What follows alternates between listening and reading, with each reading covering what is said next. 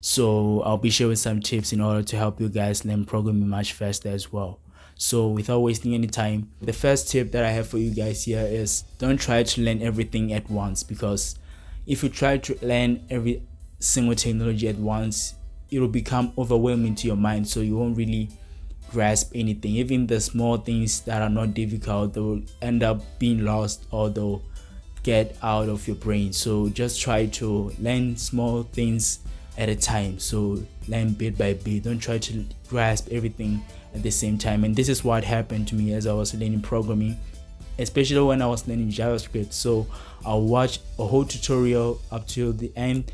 So I've wasted the whole 2 hours watching the whole tutorial. I'm not practicing. Then after the whole 2 hours, I realized that JavaScript is really hard. Then I tried to watch another video with the hope that that person will make JavaScript seem a bit easy so that I can jump right into it. But that is not the right thing to do, because that got me in the loop of watching a lot of videos, which they call the tutorial hell. So it got me in that. So I was watching a lot of videos, then watch another video, then watch another video, with the hopes that the next video that I'm going to watch will be much easier. They'll make the technology that I'm trying to learn much easier. So try to focus on one thing. So if you are learning JavaScript, focus on the smallest thing that they're teaching there, then practice it. If you understand it and you see the results and it's working the same way that it's working on the tutorial, and you've tested in your own scenarios and it's working, then you'll understand that. Then you can move on to the next thing. Then the whole things will get together and you actually build something great once you know the basics, basically. So yeah, don't try to learn everything at once. So let's go to the next tip, and this tip is the one that I actually want you guys to pay attention to. So before you actually try to learn new technology, have a project in mind, have an idea of a project in mind. So I've realized this at a later stage when I was trying to learn React. So I had an idea of I wanted to build a music app. So that really helped me to learn with a purpose in mind. So as I was learning React, I didn't really learn a bunch of other things that I'm not gonna use to actually build this app. So I already knew HTML, CSS, and JavaScript. So as I was learning React, I was learning React with an end result in mind. I wanted to build a music app, right? So I learned the necessary things, that all the basics that I needed for you to actually use React and to actually make a React app much functional.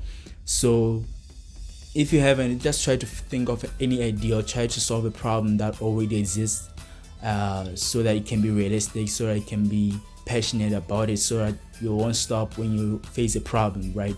Because what's the use of trying to solve a problem that you're not passionate about?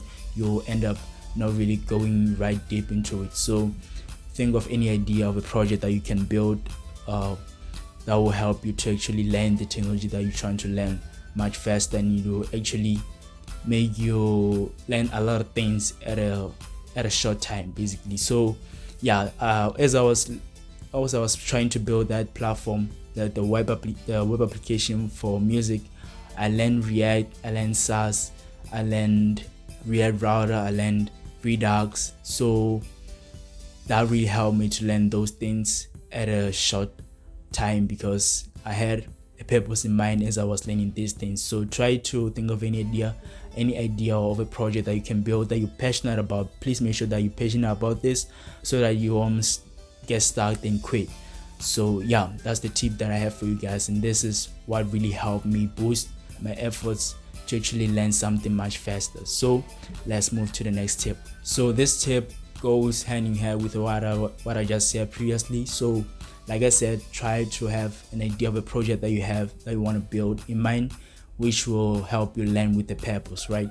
So, but something that really helped me to actually learn these technologies much faster, like don't try to learn something then try to implement it on the platform or whatever you are building, or the project that you're building. Don't learn that then implement it on the project that you're building, because you'll get stuck a lot of times and you feel discouraged. So what I recommend you guys to do, which is what I did, is, let's say you're learning React. I'm going to share my experience, so I'm just going to share everything that I did. So I was learning React, right? Then as I was learning something new like React Router, I didn't really implement that on top of the application that I'm building. I built a separate functionality which is separate from the app, or let me just say a separate website. So I built a meme generator website. Basically, it's a small project. I wasn't really going to push that to the internet for everyone to see. It's just so that I can test my skills of what I've learned, right, or my understanding. So basically, I'll learn React Router, then create separate pages on that separate website that I'm building, then try and test if everything's working. Then if I don't understand something, I just basically do some research solving that problem that is related to that separate website that I'm building. Then once I get the solutions and everything, when I implement that on the actual project, I won't face those same problems that I faced there, and it won't be a much issue because it won't affect other things that are on the main project that I'm building. So just try to make sure that you build something separate on when we are learning something new. So that's the tip that I have for you guys. Let's move to the next tip. This tip is very important. Like during the whole development of the project that you just came up with, you're going to face a lot of problems. You're going to face a lot of errors, warnings, and everything. So the tip here is don't go back to the tutorial that you watched previously of whatever technology that brought up the problem. So let's say you were doing Redux, then you came up with an error. Don't go to the tutorial and try to find a solution there, or try to find a solution on another tutorial that teaches, or they're giving a lesson or a course on Redux.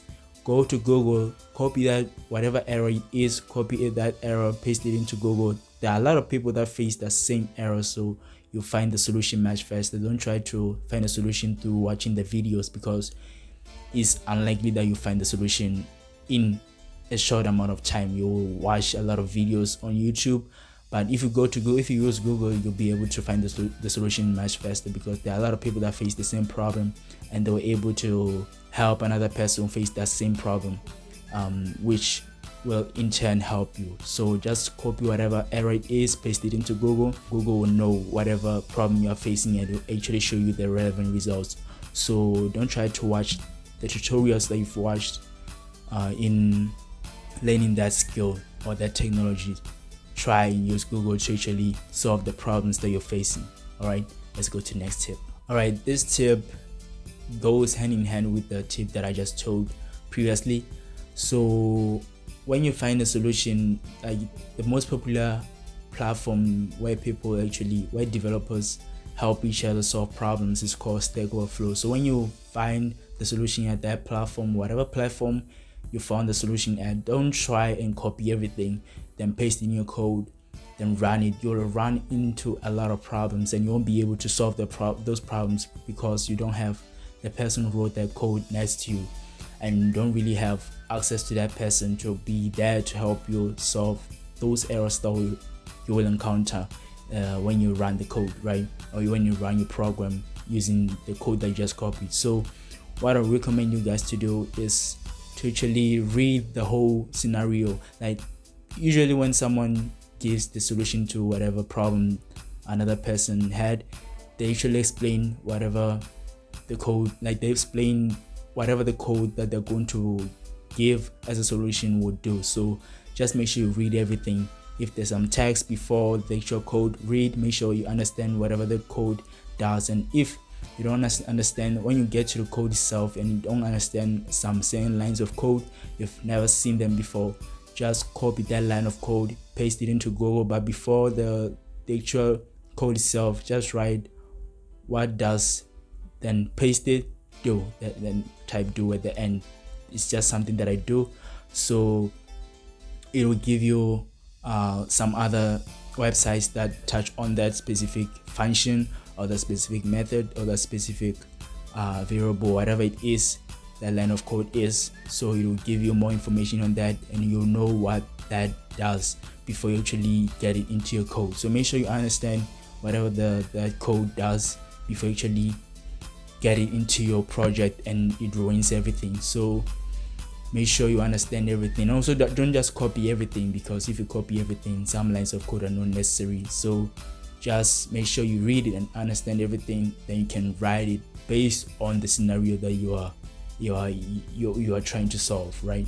So yeah, that's the tip that I have for you guys. Don't just copy everything, paste in your code and run. You'll end up being a situation where you have a lot of errors which affect other features on your platform or on your project. So make sure you read everything. All right, we've touched all the tips that I have for you guys on this video, and if you have a situation that you're facing and you're trying to find some tips to actually make your life easier when you're learning programming, just ask any question that you might have in the comment section, and I'll be happy to answer your questions. So if you found this video very helpful, consider liking this video, and if you haven't done this yet, please subscribe to my YouTube channel so you get my content straight directly to you. Hit the bell icon so you get notified whenever I release new content.